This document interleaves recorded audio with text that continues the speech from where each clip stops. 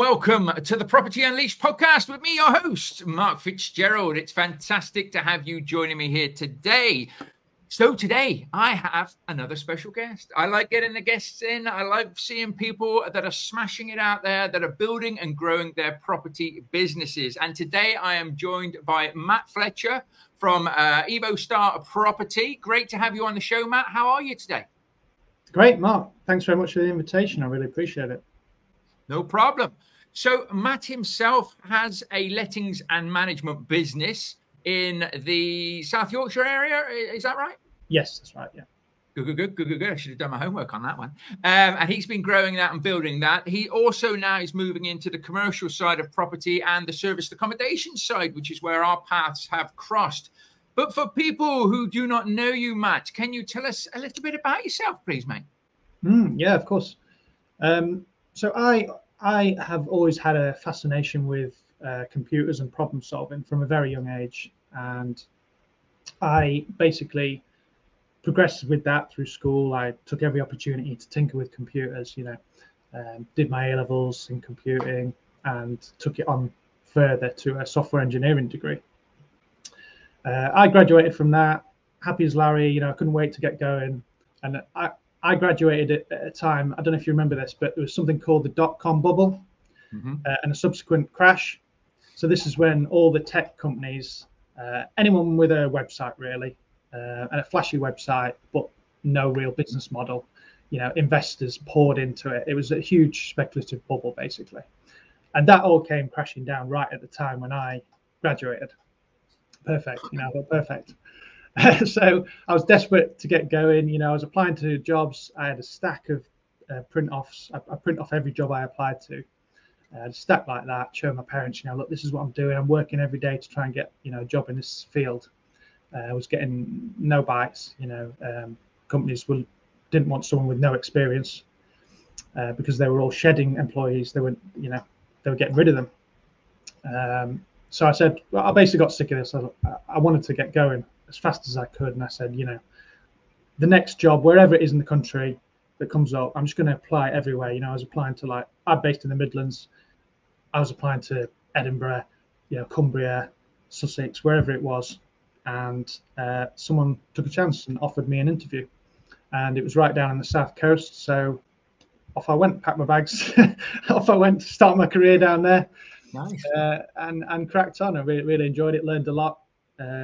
Did 6 years down there before I probably got a little bit homesick and moved back. But basically progressed that career, took every opportunity I could. If I ever felt like I was hitting a glass ceiling or there's no way to progress in that role, then I would be looking for a new role basically and changing jobs and kind of working my way up that career ladder as you know from your past. So did that for sort of 10 years. Kind of felt like I'd reached the glass ceiling again. And so at that point, I took a step into contracting, which was basically where you will come into a company and work with them for a period of time, might be 3 months, might be 3 years on a long project. And so I worked really hard just to be the best kind of developer that I could possibly be in that career. Did that for another 10 years until I reached the point where I loved the problem solving aspect of it. I loved building something that wasn't there before, something that was maintainable, it was scalable, it was documented, it was efficient,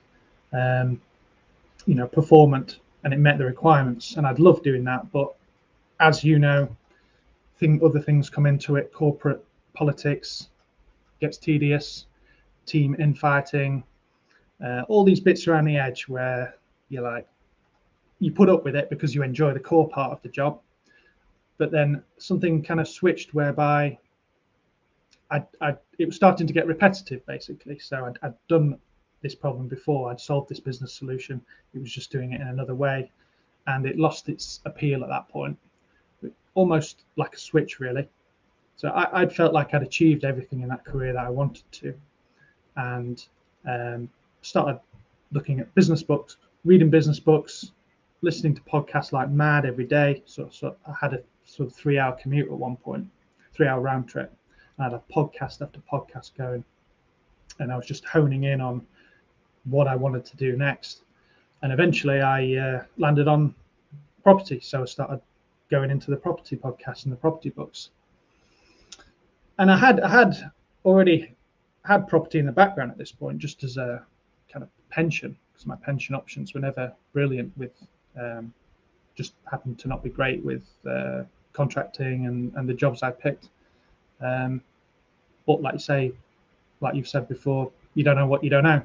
I had a property sitting there in the background on a repayment mortgage, just ticking along. I thought you needed to save up a deposit every time before you could progress in that career, And so this learning just opened up my eyes to the possibilities of, all the different strategies you can do in property. It was amazing.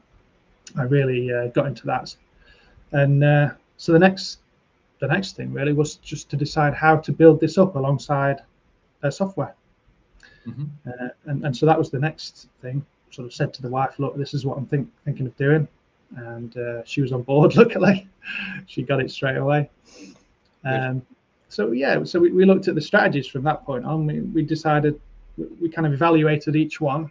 For example, we looked at deal sourcing, and with deal sourcing, as you know, I felt there was a lot of upfront work you have to do there without necessarily having a successful outcome.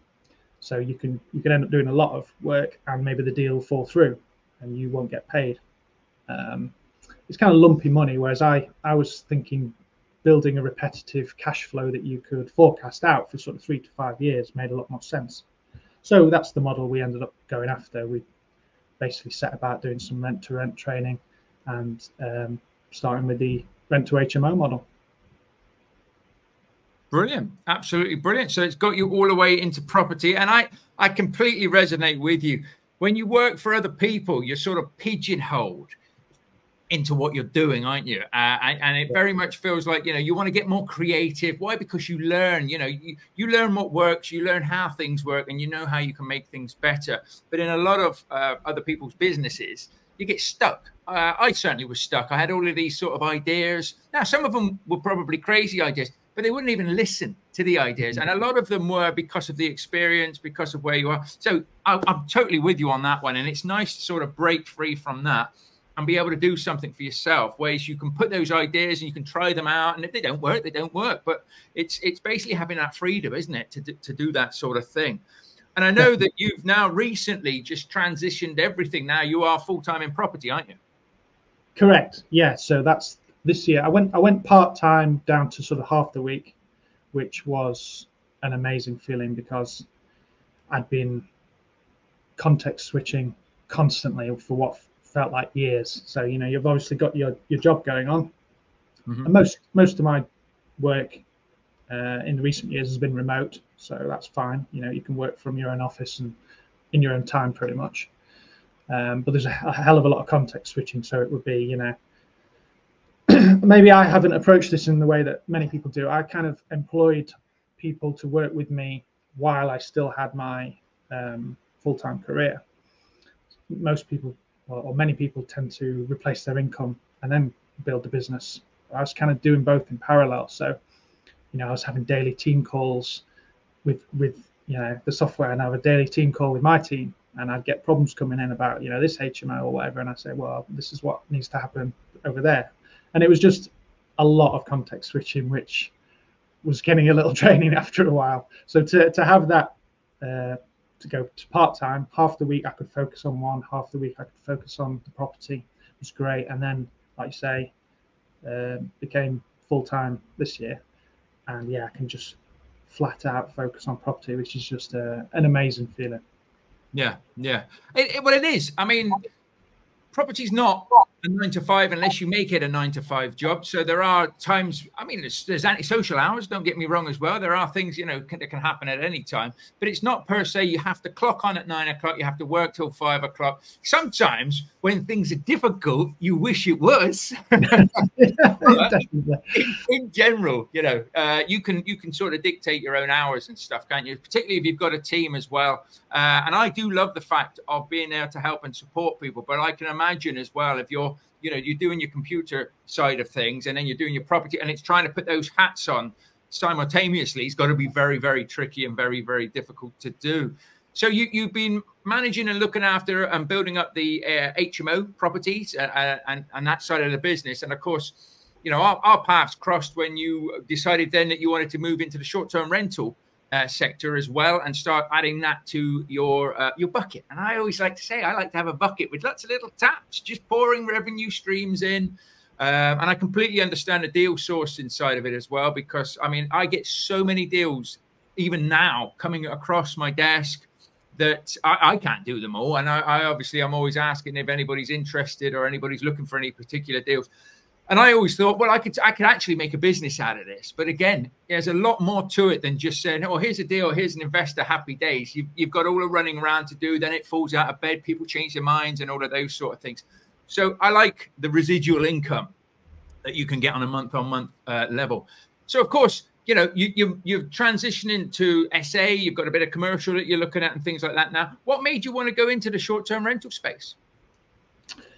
So it was very deliberate. I always knew that SA was a great strategy. I've stayed in many SAs myself, but I always knew it was a noisy business. So there's a lot of moving parts. If you want to succeed in this, I believe when you're starting out, you live or die by your reviews and your customer service, in effect. So I feel like you want to be smashing this out of the park when you do this, okay? Or don't bother, because you know there's competition. I guess that's kind of me generally in life. I don't want to do anything half-assed. It's got to be done to the best of my ability, or don't do it. And so, growing SA alongside all the other things, I felt like was a step too far. However, because like we're talking about, I went full-time in property. I can get away. I can do whatever I need to do at any time to make sure that we can smash it out of the park, basically. So build a great SA business and give it the focus it needs to grow. So that was the reason. It was a deliberate reason to wait, basically, until the time was right, and the time was right. Yeah, that's great. That's great. Well, I think so as well. I mean, I'm exactly the same. It was, you know, get the rent-to-rent side of it with the HMOs. I like the HMOs. They're quite steady away. Yeah, there's problems, but you can put systems and processes in place for most of those things. And I always thought, well, serviced accommodation, it is busier. It is a busier business, but of course, there's potentially more of the upside on what you can earn as well. So they're great strategies, but I always say to anybody starting out, and if you are looking at starting out and listening to this or watching this, it is pick one, give it everything you've got, build that up, systemize that, and then move on to the next one if you choose to. Some people don't, some people do. I came into serviced accommodation was basically because there was a block of units, it had 3 properties in it, and I was a bit like, well, they're single lets. I can't do anything with those. So it's got to be SA or nothing. So it was a choice of, this is a really great opportunity that we can systemize and we can have it there. So why not? And then, of course, I was buying my own single lets, and they just, well, interest rates went through the roof right at the wrong moment, pulled all of my mortgages out. So it's a case of the only way to make these to work and stack is to do serviced accommodation. And they've done all right with contractors in. So, yeah, I like that. The diversification is there and things. Now, of course, you came and joined us at the Ultimate SA Training Program. I've got to ask you about that, of course, which is run by Graham Linley, who's our resident SA expert. And he certainly is the expert in that field, isn't he? He really is, yeah. He knows this model inside out. And he scaled it to such a level that there's nothing he doesn't know about running that business. So, yeah, what a fantastic guy to lead the training. Yeah. So, I mean, just obviously for your feedback and stuff like that, you've obviously gone through the training, which for people that don't know is video training that basically takes you from knowing nothing to being able to systemize and scale a 6-figure and above serviced accommodation business. And of course, Graham is on the the monthly calls. We have a couple of calls every month as well. So how have you found, going through the training? Because now you've got 3 serviced accommodation units, haven't you, since, starting with us? You've got those set up. You've got, 75% occupancy basically on average there. You've got 10 out of 10 reviews. Has joining the training and obviously being guided by Graham, has that really, really helped you? Yeah, 100%. It was exactly what I was looking for, basically. So whenever I attempt to do something, like I say, it's never going to be a flash in the pan. I'm going to do this properly, and it's going to be a business, and it's not going to be running around, flapping, making calls. Things are going to get, the ball's going to get dropped. Basically, I'm not interested in doing that approach. And Graham, and your training, basically your training program, is all built around that. So it's in the name. It's about scaling this business. But Graham's done it. You've done it. It's not about doing it once, and remembering all the lockbox numbers and remembering all the guests' name. You've got to have your systems in place if you're going to do this properly. And maybe I was a bit negative earlier saying it's a noisy business. Yes, it's noisy, but there's no reason why you can't systemize all this. It doesn't all have to be done by yourself. You get your team in place, you build it up. And actually at the minute, it's not very noisy for me at all. I'd say my HMOs are noisier. Because we've got some longer stays in at the minute, and they're happy and they're getting a great service. So yeah, it's all about systemizing, and the training really pushes you in that direction to build it as a sustainable business. Yeah, I saw on a few of the coaching calls as well, you were obviously giving us updates as to sorting out the properties and getting them up and running and things. And Graham does actually hold you all accountable to getting them set up, getting them on the systems as quickly as possible, doesn't he? Oh yeah. It's like having a mentor. So yeah. Graham will hold you accountable. If you say you're going to do something, whatever it might be, we'll say, well, why can't you do that tomorrow? What's holding you back? Why are you setting this for 2 weeks' time? And you'll say, well, I did because I need to go and buy the stuff. Well, then, go and do it now, or send someone to do it. He'll hold you accountable, and that's a great thing, because it makes you reconsider. You could do this faster. You could be generating revenue faster. You could be filling your pipeline while you're doing that. It's no good focusing on this, setting up this one unit, if you're neglecting your pipeline. What you're going to do when that unit's online, well, then you're going to have to start looking for units. So you already, you get behind if you don't pay attention to that pipeline. So yeah, I'd say the accountability calls are fantastic. So everyone comes in with an open mind. Everyone's really friendly and is looking forward to hearing what each other have been up to, and maybe suggesting, like the participants suggest to each other, I've hit that problem. Why don't you think about doing this? Or this is what we did. Maybe that'll work for you. So I really like that about the course. It's a great little community as well. And that's something that's very, very important to us. And of course, you guys make the community what it is as well. Is getting in there. It's the people that are a few steps ahead of you that will turn around and say, yeah, we had that, and this is what we, and like you just said then, it works out really, really well.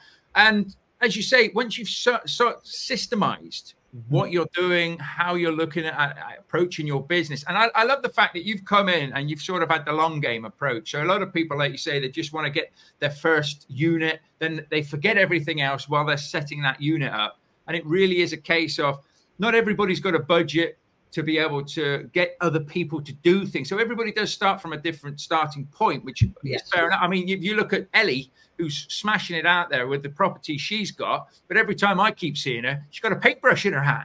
Yeah. But that's because that's where she is with her budget and everything. And that's fair enough, but it's really not the best use of her time. It would be better time just paying a painter to do that. You'll make the money back once the properties are operational, and be getting out there to get some more properties, isn't it? It is. And I understand you've got to be in the trenches sometimes. That's what I did with the rent to HMOs. I was there, whatever time of day it was. Come on, let's go. We've got to get this room ready. If that means painting it tonight, then that's what we're doing. If that means running around, buying some furniture and putting it in, that's what you've got to do. When you're starting out, that you've got to then, as you progress, resist that temptation, because you're capable of doing it. You could sort that problem out in half a day or whatever.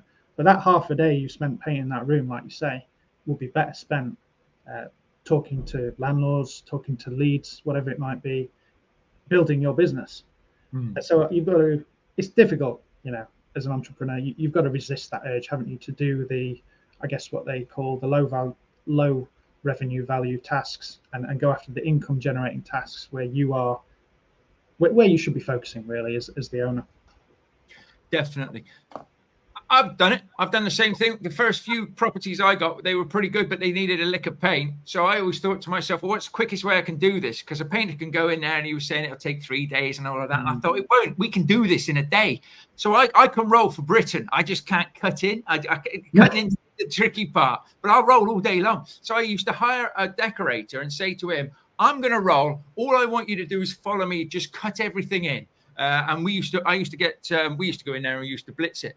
But again, I got to the point where I had about 5 properties by that time, 6 properties coming on. And it was just like, I can't keep doing this. This isn't the best use of my time anymore. But again, it's having that sort of knowledge to be able, or somebody there, or a mentor or a coach to say, Mark, get your head out of the trenches now. Put your head up. You're above, not above the work. I don't put anybody down, but you're above doing that in your business. You should be getting some. You should be out there getting and negotiating the deals. But it is difficult. So sometimes to have that sort of nudge to just have the obvious pointed out to you, because when you're in the trenches, it's very difficult to see out of it, isn't it? 100%, 100%. Yeah, like you say, it's not that anything's beneath you. It's that if you're serious about growing this business, you can't be spending your days painting walls. Otherwise, you're going to spin your wheels and you'll be stuck in that area for a long time. So yeah, it's all about kind of trying to zoom out as soon as you can, really, to build that business out and scale. Nice. And if there was one thing, I'll ask this before we move on. If there was one thing from the training that you've gone through and everything that really stood out for you, what would that be?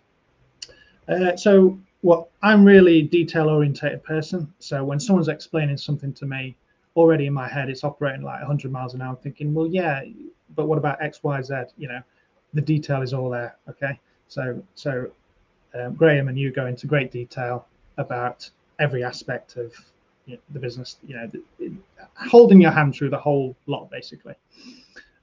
So everything is there. You need to progress. Okay. So all Graham's knowledge is laid out in these videos, along with, the accompanying, whatever it might be, calculators and things. There's no reason why you cannot do this course, and you cannot do this. Anyone can do this, okay?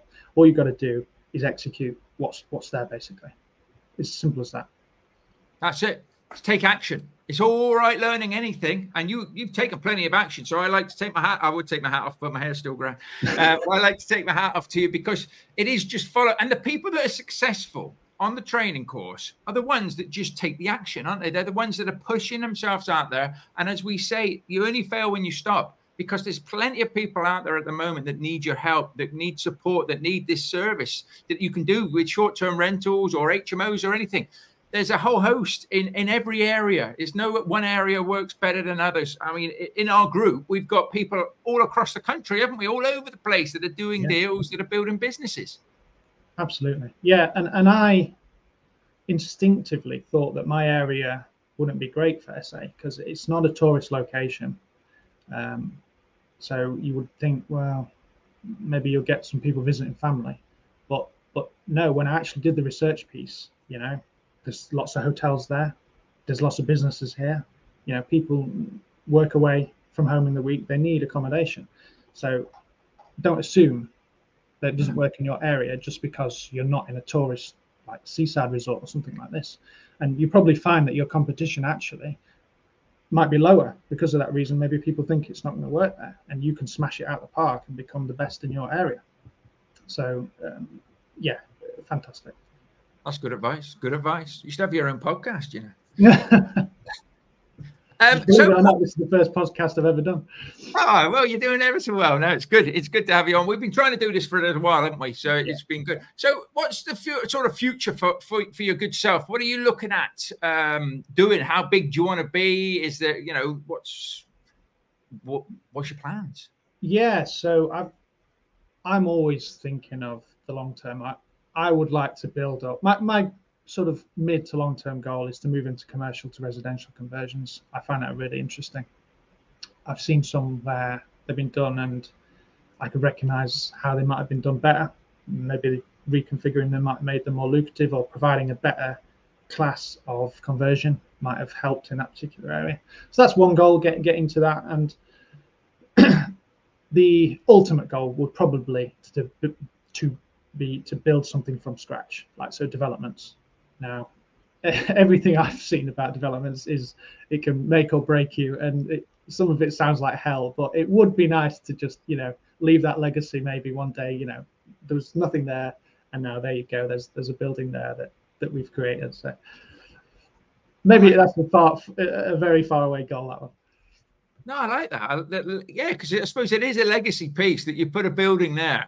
Do you know what? I've never ever thought of it like that. When you go back and look at all of these old buildings and they say was built, you know, in 1901 and things, I've never thought that whoever built that has actually made a mark, so to speak. Because whilst that building is still here and operational, they've left a little legacy piece. I like that. Now you've got me intrigued and interested in building something. You can have a little plaque, Fitzgerald Towers, you know, in there that lasts for hundreds of years. You know, there you go. I like that. Fitzgerald Towers. Let me write that one down. I tell you, hey, we could be on to. We'll build a village. Let's build a village. Let's do it.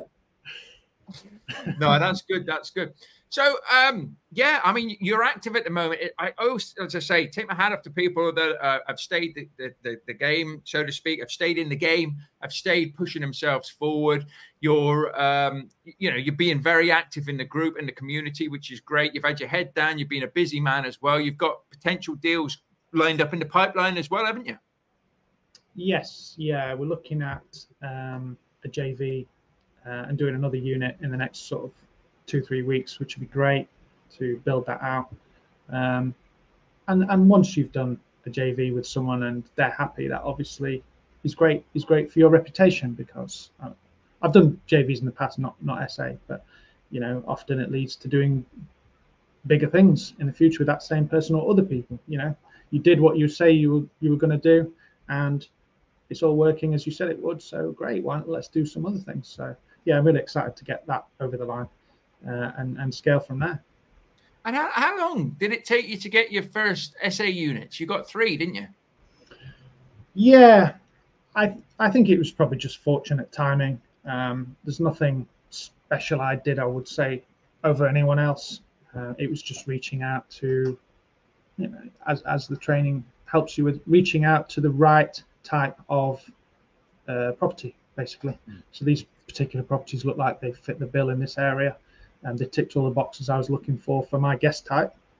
So so it just happened to work out. That's not to say there weren't challenges. I mean, it didn't look like it was going to happen for quite a lot of that. There was a lot of backwards and forwards with contracts, and I wanted to make sure it was operating in the correct fashion, you know, and all above board.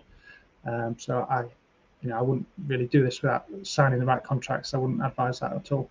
So in the end, we managed to, you know, keep it going, kick it over the line, and yeah, when we got the keys, it was just all hands to the pump. Let's get this online now, which my wife loved, because I basically handed it over to her, and you know, as right, you're the operations manager, off you go. Happy days. So she was there watching it. Well, we do videos and things like that as well, don't we? And of course, you had all the contracts at your disposal, which you can tweak and use to your heart's content. But you basically focused. I mean, some people will say, well, I can't take 3 properties on. How can I handle that? You basically just systematically said, right, just one at a time. Let's go through these. Let's hit them all. And then one at a time, we'll get them all online as well, wasn't it? Yeah, it was. It was a risk. Okay, it was a risk. And I'm usually pretty risk averse. On the risk averse scale, I'm pretty risk averse. But all the research we did led to the conclusion that this was the right thing to do. Having multiple units helps from a booking point of view. So if you need to juggle bookings around, having 3 identical units is ideal, because you'll not be letting someone down if you need to move them, whatever that might be, a maintenance problem, or, you know, God forbid, you shouldn't have the double booking, but if something were to go wrong or whatever, you know, you could move someone around. So it helps from that, from a long-term vision point of view. Well, I mean, there's no reason why we couldn't have taken 1 unit and built from there. It was a risk and it was a leap, and it's not for everyone. You know, 1 unit is a step in the right direction, a great step. So, you know. Well, I think you take what you can. Yeah. I think, you know, if you get 1 unit, happy days. But if you get 3 units, it's seriously happy days. Obviously, it's three amounts of work. But it's just, again, at the end of the day, when you're looking at starting your serviced accommodation business, you want more than 3 or 4 or 5 units anyway.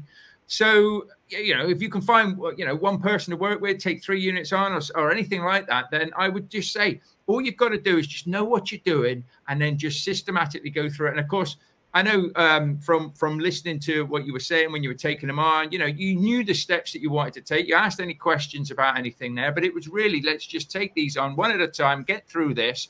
And then, like you say now, and it is easier than you expect. It can be very busy. And I think it depends on how you manage your unit. So if you're looking at like weekend bookings, midweek bookings and all of that, then it is busy. It is a lot busier, a lot noisier. I tend to just work with contractors as much as possible, which book it out for a couple of weeks or 3 weeks or 4 weeks or 6 months and those sort of things. And that sort of, I mean, we're in a similar area at the end of the day, and that sort of suits the area as well. But like you say, just touching back onto that, it's not as noisy as you thought it was once you've got those systems in place, is it? That's right. Yeah. And the training will help you with this. So Graham's obviously been through a load of software systems and products and methodologies he's had to go through. He's had to learn the hard way to build his business. So why not just take his advice and build on, save your time and energy and build on what he's done? You know, if these products are working for him and he is however many 100 units, they'll work for you. So, you know, just take that and get on with it. And that's what we did basically. So we get the software in place. It wasn't all at once. You know, you got to be realistic. You can't do everything at once. Okay, so get it up and running. You know, maybe then get your channel manager up and running. Get your photography spot on. You know, get your description spot on, and get your pricing spot on. You're not all going to do that in one day, but you can plan to do that within, you know, a week or two, even if you're busy. So yeah, you know, it's all there.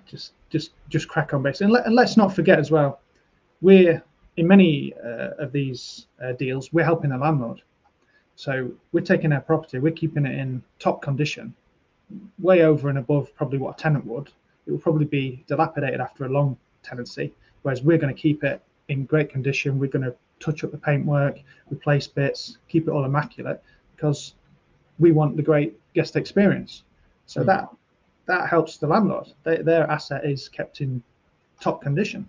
So, you know, it's not they're doing you a favor, you're doing them a favor, really, in a way. Yeah. And how did you feel when you started getting your first bookings?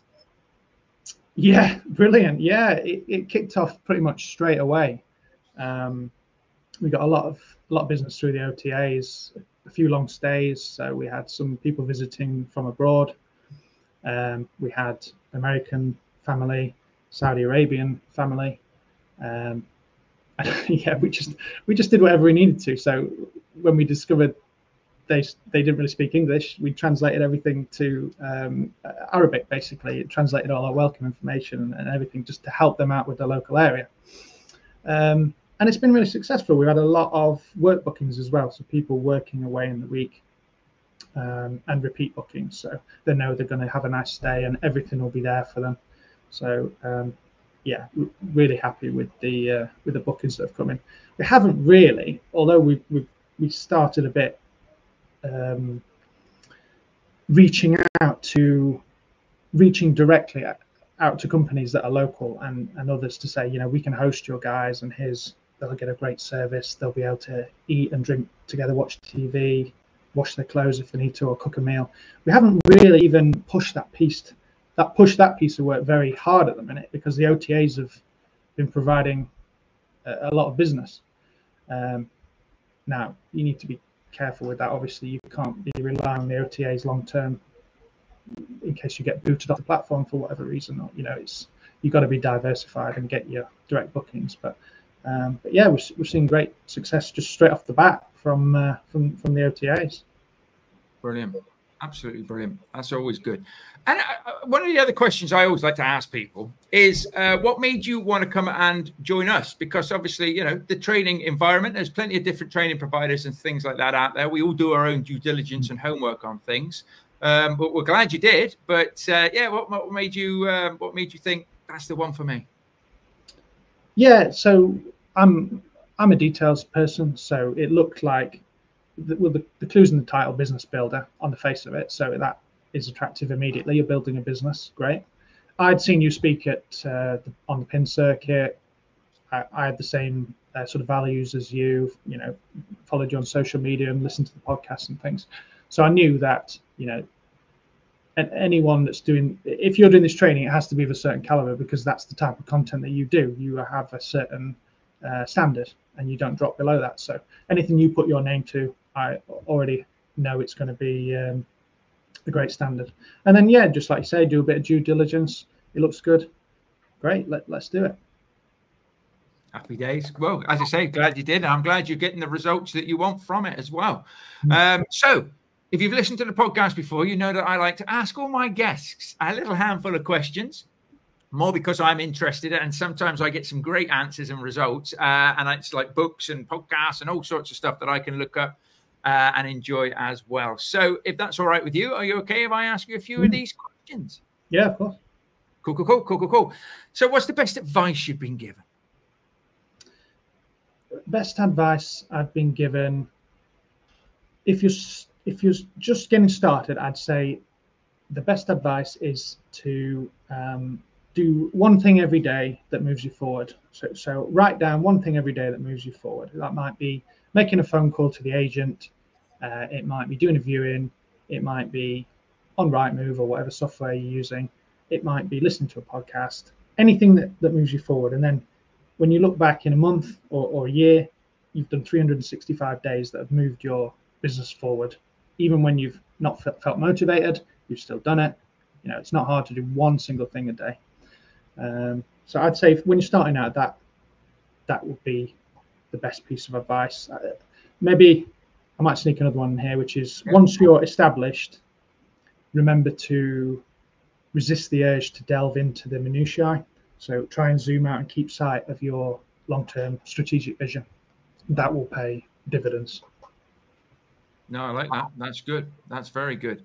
And it is very, very easy to get caught up, as we said before, in everything. So, yeah, one step at a time. And I believe the power of reviewing, the last month, potentially if nothing else, you should review at the end of the year, your year, just to see how far you've come. And if you haven't moved, then you're not taking the right steps. You're not doing the right things. You're not taking the right actions. But you should be a different person. Each and every year, there should be a different map. There should be a different mark. Because otherwise, if you're not growing, well, you're dying at the end of the day, or you're just not moving yourself forward. So I love that. That's brilliant. If you could sit down and have dinner with 3 people, alive or dead, who would you like to sit down and have dinner with? One would be Winston Churchill. So it took him 40 years to become Prime Minister. I know he overcame depression, he overcame anxiety, he overcame a speech impediment. We know him as an amazing orator. He bloody-mindedly practiced constantly to get over that speech impediment, which you wouldn't believe. And he, I really admire when someone is courageous and persistent in the face of overwhelming odds. So if you imagine like 1940, that must have been an incredibly dark time. Britain pretty much stood alone, and lots of his party didn't like him. The opposition didn't like his warmongering, and he was pretty much alone. But yeah, I really admire that. So that would be one. I say Winston Churchill. Definitely Elon Musk. Huge fan of Elon Musk. So he's got a natural technical ability. He's basically a rocket scientist now and an expert in manufacturing. Not many CEOs would sleep on the assembly line to get the job done. In fact, I think that's amazing. But also the way that he's hyper intelligent, but he can also articulate to non-technical people his vision, what his goals are. And I love the fact that he does the iterative development thing. So he fails fast. He tries to learn everything he can as quick as he can, and applies it to the next iteration. So they're 2, and the final one I'd say would be my granddad. So he's passed away now. He passed away when I was young, but he was an ex-RAF pilot, really gentle, modest, kind man, and he used to take the time to play chess with me when I was young. When you're like 7 or 8, you make silly mistakes, but in chess, for example, he used to encourage me, not by letting me beat him outright. He would just offer up a little kind of piece or an opening that would teach me more about the game. Just a real intellectual and a patient grandfather. Just a lovely man. Yeah, I think that'd be amazing. Oh, sounds like a really good table. That really good table. Yeah. Just off topic, have you read the Elon Musk book by Walter Isaacson? I've read the first one by Ashley Vance, I think it is. I'm crossing my fingers to get the latest one for a Christmas present. It's a beast. It's a beast. But Walter Isaacson he's wrote about Einstein. If you are, you know, somebody who's done something in the world, he's wrote about loads of different people. He is the guy that you want to write a book about you. Yeah. So as soon as I saw that one, I haven't read it yet. I've got it. I'm going to start it after the book I'm reading now. It's supposed to be really, really good. Oh, amazing. Yeah, I'd love to read that. So that's cool. That's cool. Do you have a top 3 podcasts or go-to sort of podcasts that you enjoy? Yes, I used to spend like 3 hours in the car every day, pretty much. So I'd listen. My tastes have changed over the time. I've listened to a hell of a lot of podcasts, but right now it's obviously yours, Mark. I find that very motivational about mindset and, you know, getting things right. I listen to High Performance Podcast. I like that one. I think it's High Performance. Oh yeah, And Property Entrepreneur. Obviously, that's a really Dan Hill's podcast. I find that really inspiring. Brilliant. That's good. I like those, especially the first one. And do you have a top 3 books that you'd recommend to people? They don't have to be property books. They can be about anything that you like. Yes, definitely. There's one called 4,000 Weeks. I think it's by Oliver Burkeman. I think that's right. I was bowled over by this book. This was just like a random purchase on Amazon that I saw and hadn't been recommended it at all.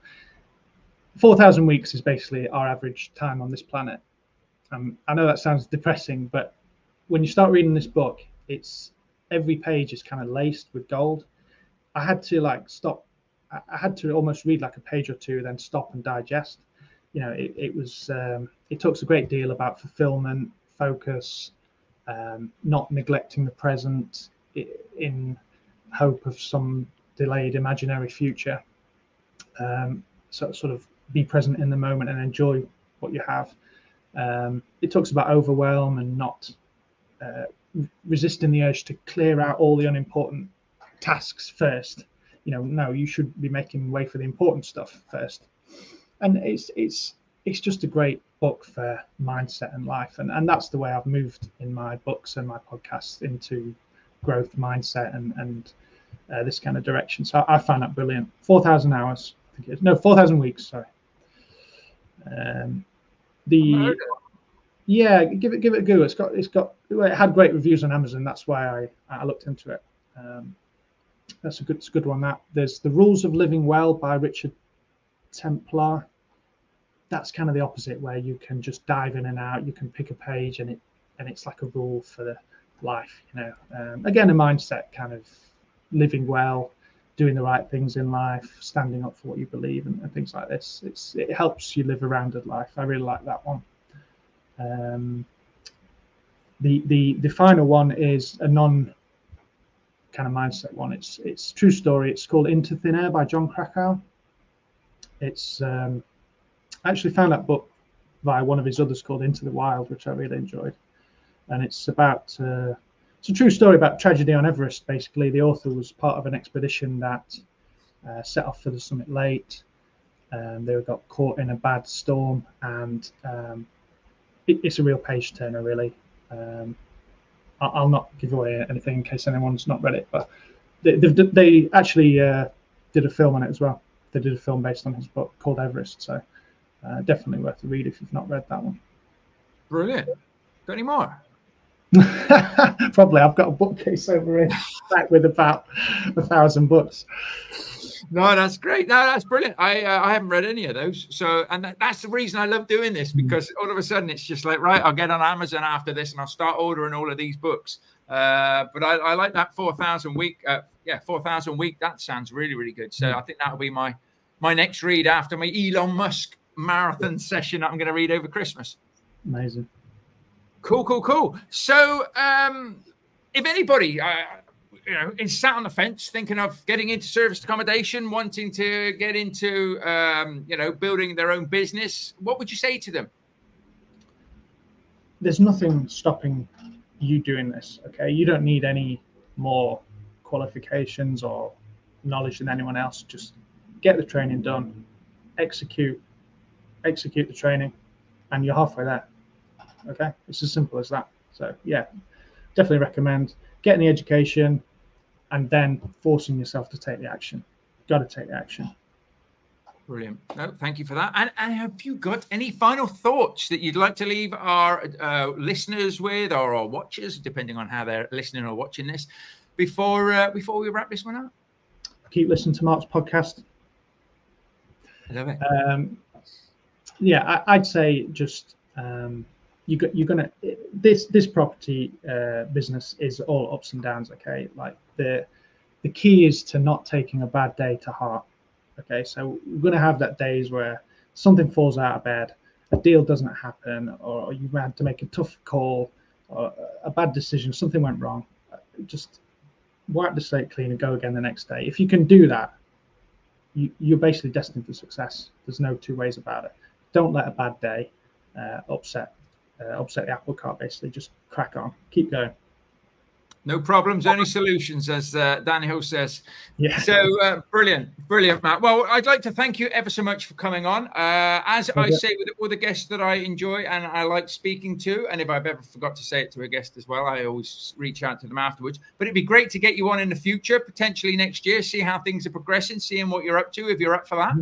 100%, definitely. Brilliant. Well, you've broken your duck now. You've done your first podcast episode, and it's been a good one. So, yes, thank you ever so much for coming on. Thank you for your time today. It's been an absolute pleasure. Pleasure, Mark. Thank you.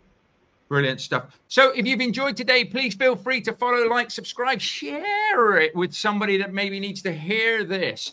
Do feel free to reach out to me on social media if you have any problems, Facebook, LinkedIn, Instagram, all of those things. I'm the one with the blue tick. So, you know, it's me.